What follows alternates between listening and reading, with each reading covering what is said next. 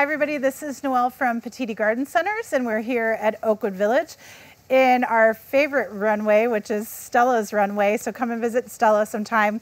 We're going to do a spotlight on Rudbeckia, or also known as Black-Eyed Susans. It's a great plant, awesome plant. It's part of the aster family, believe it or not.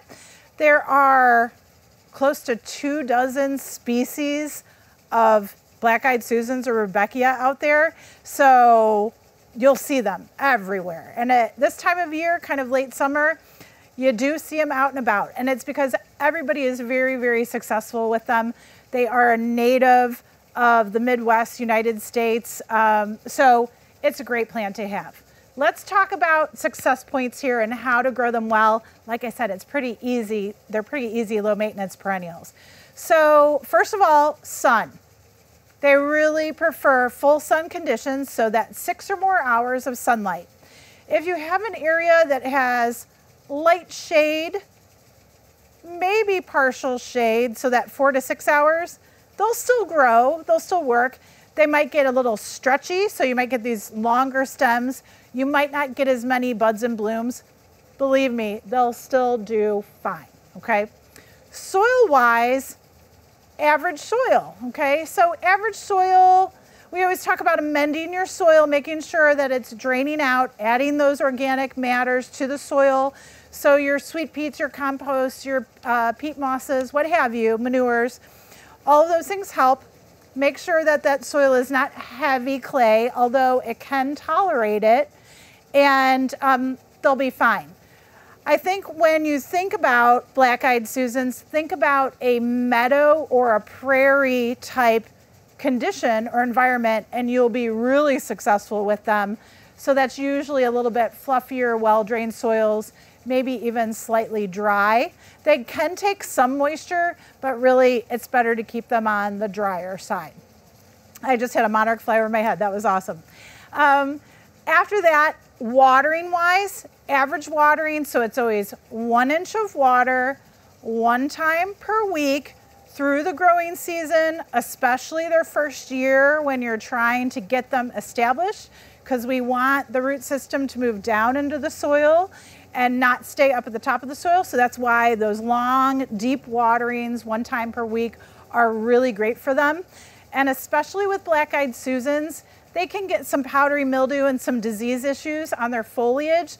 So you want to make sure when you're watering, it's really best to water them at the base of the plant. Try to avoid overhead watering them because, of course, all those water droplets can exacerbate any type of disease issue that might occur. So keep that in mind. Another thing is when you're planting them, space them out and give them some good air circulation. That will reduce any type of disease issue they have. We talk about that with roses. We talk about that with Black-Eyed Susans, lilacs, things that commonly get powdery mildew or other foliar diseases. It's good to give them some space and have that air move around them. So keep that in mind when you're planting. I think for fertilizer, same as most perennials. So you can apply plant tone and iron tone in the spring when they start to emerge. You can apply it 1 more time midsummer, and that'll take them through the season. Believe me, they're pretty abuse tolerant, and they adapt, again, because of their native abilities. So a lot of fertilizer is really not helpful at this point.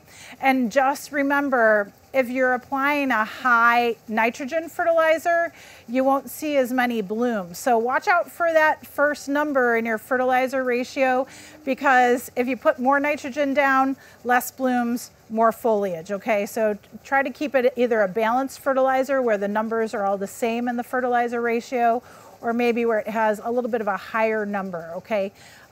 In the middle, I should say, middle and end number. Okay, let's talk about attributes. And I think with Black-Eyed Susans, again, so beautiful, beautiful long stems, beautiful flowers, so they're great for cutting. Cut them. The reason being is the more you cut, the more they'll produce more branching growth and more buds and blooms. So make sure you're using them. You can cut them, you can dry them. They make excellent dried flowers. So that's something to really keep in mind, because the maintenance on black-eyed Susans, again, there's a lot of deadheading to it, but you can literally, they'll produce stems, you know, dozens of stems at a time.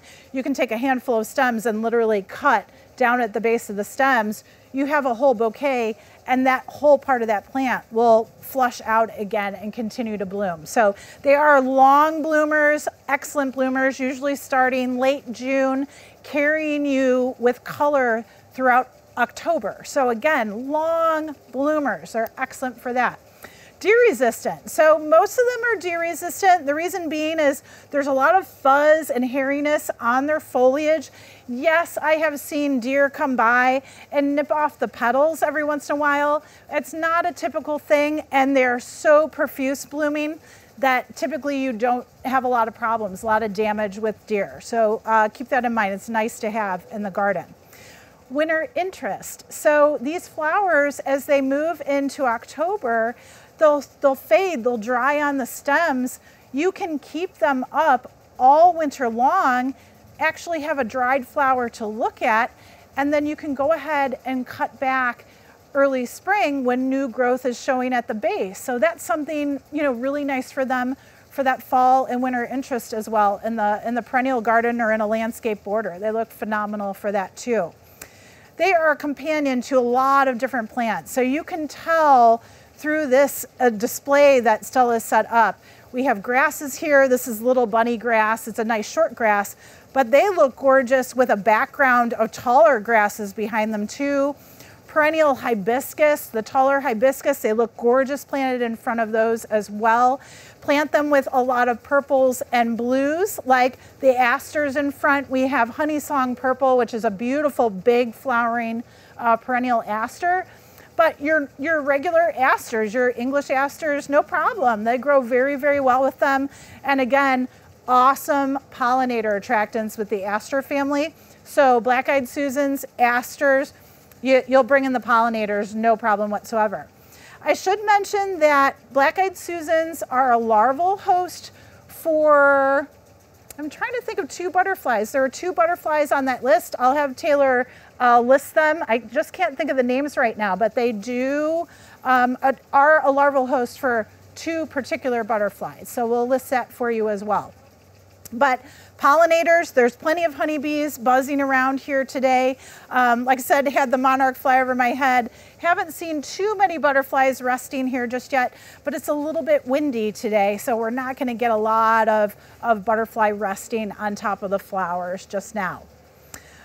Let's talk about varieties. I think we kind of hit all the attributes, but again, just fabulous plant.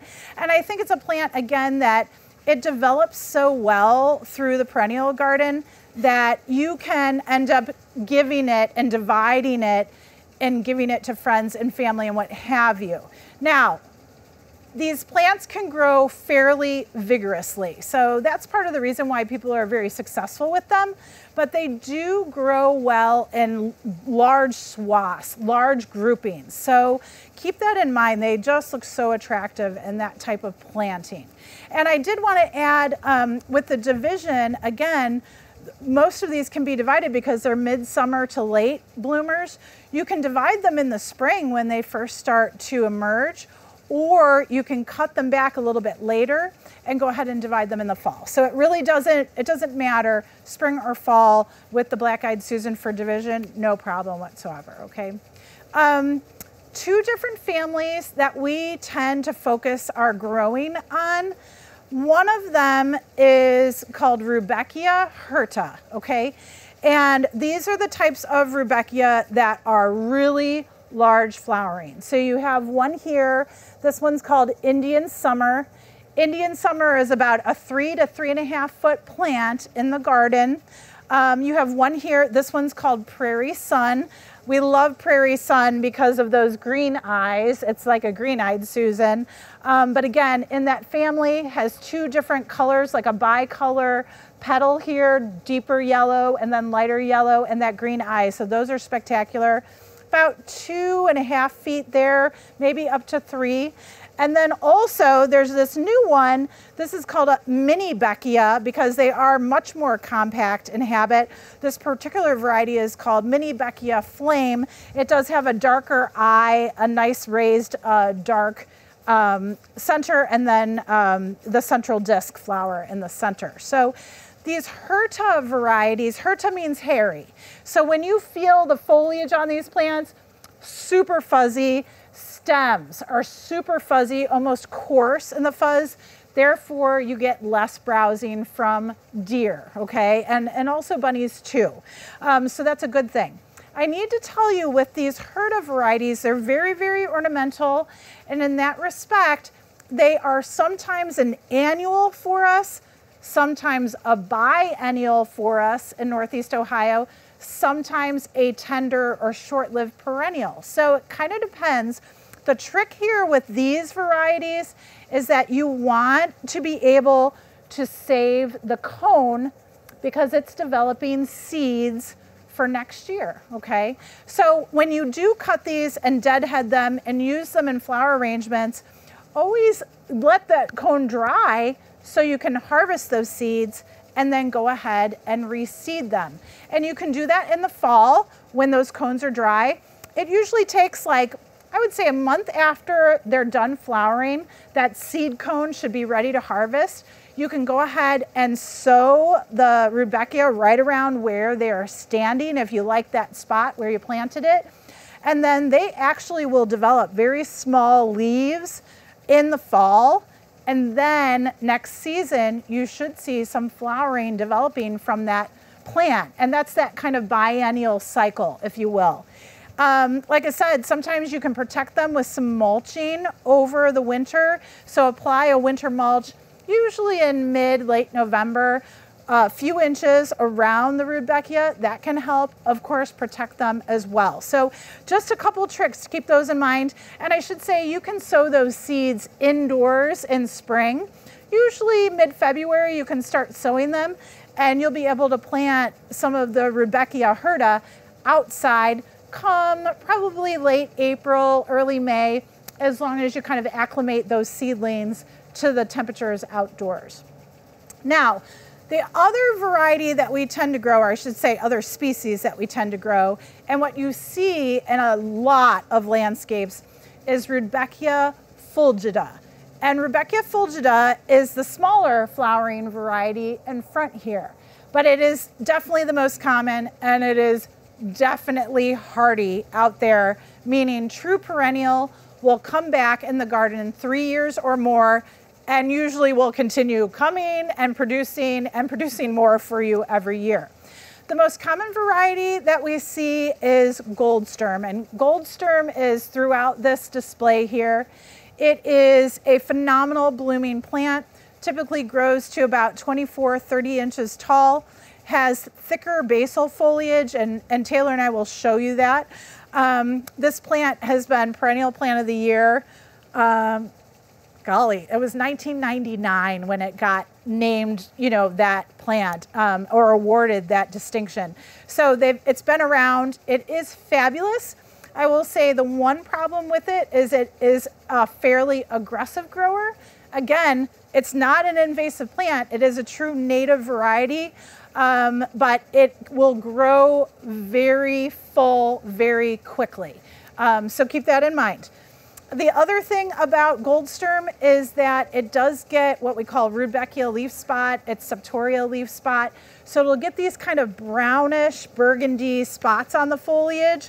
It's just, that is a disease that is very common with Rudbeckia. So when you see those brown or burgundy spots on Rudbeckia, it's that plant. And again, making sure that you water at the base and making sure it gets good air circulation helps reduce that occurrence. Another one that I have here is Viette's little Suzy, different variety, but a little bit more compact. Usually grows about 18 inches in the garden, a little bit stretchy. We've talked about with perennials, when they grow in pots, sometimes they stretch up taller than what they normally grow. So Viette's little Suzy is a compact, The foliage is very narrow on it, so it gives you a little bit of different leaf texture. Still a great bloomer and has some good disease resistance to it.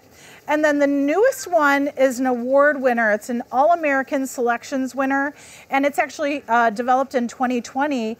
And this one is called American Gold Rush, and it looks very similar to Viette's little Suzy. And it's fairly compact growing, like 24 inches by 24 inches.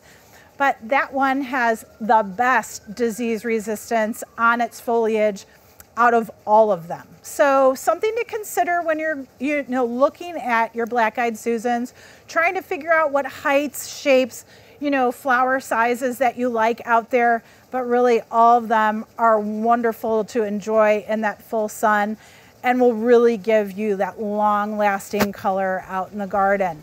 So enjoy.